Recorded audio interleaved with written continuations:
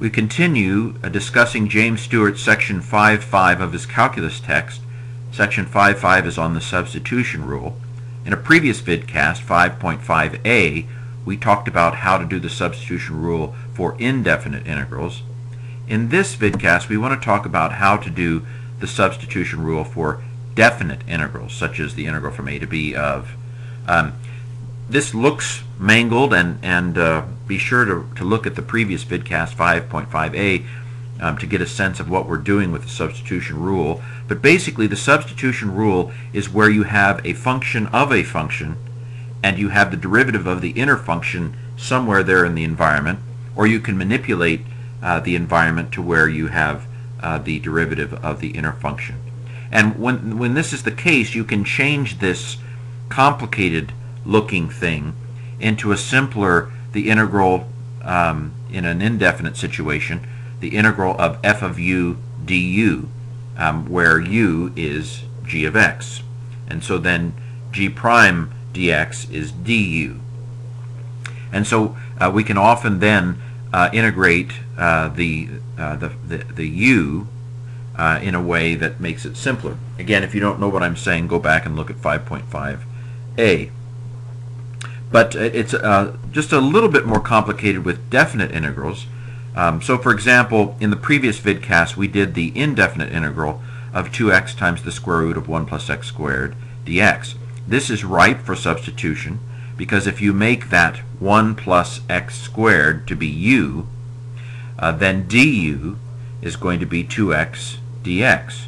And so we have a u to the 1/2 power in the middle, in this center part, and 2x dx becomes du. So we have a function of u du, and it's much easier to integrate that than what we're looking at here.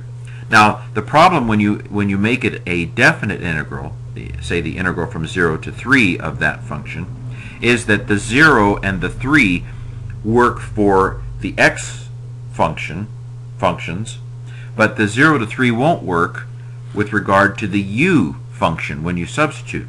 So you have to convert the 0 and the 3 to something that works for the u function. Now, you can, of course, go ahead and solve the indefinite integral and then plug in the 0 and 3 after you've already done it and have gone back to an x kind of equation. So you just do the integral at 3 minus the integral at 0. So you can do it after you're done, but sometimes it's preferable to have it fully converted into a formula that works in the u form. So for example, if I make 1 plus x squared be the u, what then are the a and b from a to b? From 0 to 3? What is it going to look like? Well, this is the function we're dealing with. If I make 1 plus x squared equal u, then a at u is going to be 1 plus x squared at 0, which is going to be 1 plus 0 equals 1. Now the b then becomes 1 plus 3 squared, which is 10. So now, with the substituted form, I have the integral from 1 to 10 of 2/3 u to the 3/2 power du. Where did that come from? Well, in the previous vidcast, we saw that the integral of 2x times the square root of 1 plus x squared dx, the integral of that, if you use substitution, is going to be 2/3 u to the 3/2 power du. And so now we have fully converted this integral into a form that we can actually then use in a definite form. So that's kind of how it works for definite integrals. One last thing I want to tack on here that Stewart slips into this section has to do with some basic principles with even and odd functions. An even function is one where f of the opposite of x equals f of x. So this is a function that has symmetry with regard to the y-axis. It looks exactly the same on the right of the y-axis as it looks on the left of the y-axis. An odd function is where f of the opposite of f of negative x equals negative f of x. This is a has symmetry with regard to the origin, where if you have something in the upper right quadrant on the one side, it's going to be in the lower left quadrant on the other side. So evens and odds functions, that's from way back at the beginning of the textbooks. Now some rules, common sense rules, apply to the integrals of these functions.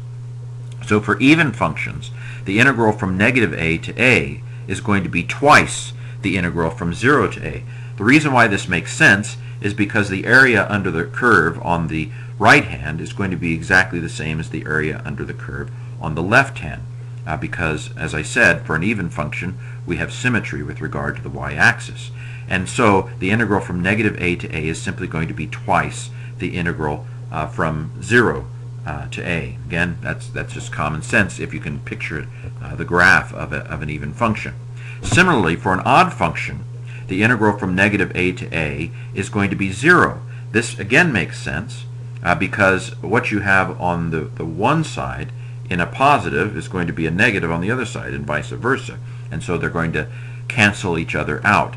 And so for any odd function, the integral from a negative point to a positive point, it's going to cancel each other out, and you're going to have 0.